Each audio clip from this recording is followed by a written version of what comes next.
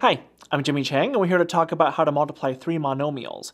Now, the important thing to think about with monomials is that they are one-term polynomials. So when you multiply three monomials, you're really multiplying three one-term polynomials. So the process is pretty straightforward, and here's an illustration.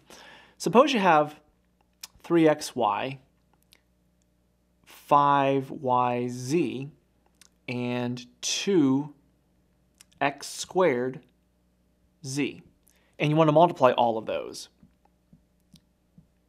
They're all monomials because they're all just one term, but when you multiply these, you just have to multiply the terms that are alike in terms of structure and base. So for example, you're going to multiply the numbers first.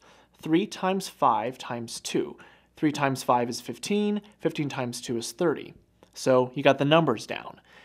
Next, you're going to focus on the x's. You have x, this doesn't have one, so we're going to skip it, times x squared. X times x squared is going to be x cubed. Now, then you move on to the y's. Y times y is y squared. There's no y's over here, so you're done with the y's. And then you focus on the z terms. There's no z here, so we're going to move on to this one. Z times z, that's going to be z squared, and that's your final result.